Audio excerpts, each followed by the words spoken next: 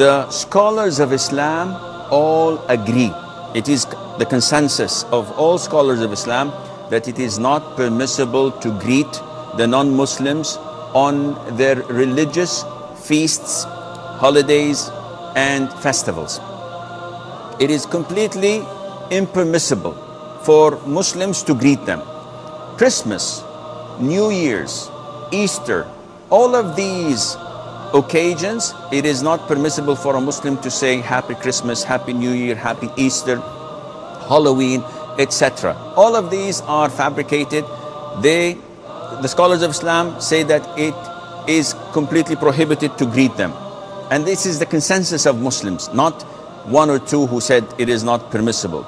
Now, having said that, some scholars go to the extreme where they say that whoever greets them may nullify his Islam. Because you're greeting them and you are congratulating them on a sin, on blasphemy, on making Jesus the Son of God. And this is blasphemy in Islam. If someone says that Jesus is God or he's the Son of God, he's not a Muslim, he's not a believer, he's doomed in hell. So when you come to them and say Merry Christmas and greeting them on that occasion, then this may nullify your Islam as a Muslim as well. But if not, then at least it is a major sin, and it is like congratulating them if one is fornicating and you say, oh, good job, good for you. Or he's consuming intoxicants, or he's prostrating to the cross, and you're congratulating them and giving him your greetings. As Muslims, we are proud of our identity, we're proud of our religion, and we have great respect to that, and that is why we do not go down to the level of the disbelievers. Now one asks and says, what about if they come to us and say, good morning, Merry Christmas to you? You should not respond. You should either say good morning to you as well, or you should say thank you, or even may Allah guide you.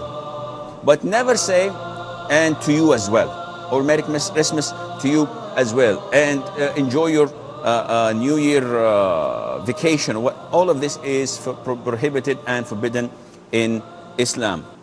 لا يكلف الله نفسا إلا وسعها لها ما كسبت وعليها ما اكتسبت ربنا لا تؤاخذنا إن نسينا أو أخطأنا ربنا لا تؤاخذنا إن نسينا أو أخطأنا ربنا ولا تحمل علينا إصرا كما حملته على الذين من قبلنا ربنا ولا تحملنا ما لا طاقة لنا به ربنا ولا تحملنا ما لا طاقة لنا به واعف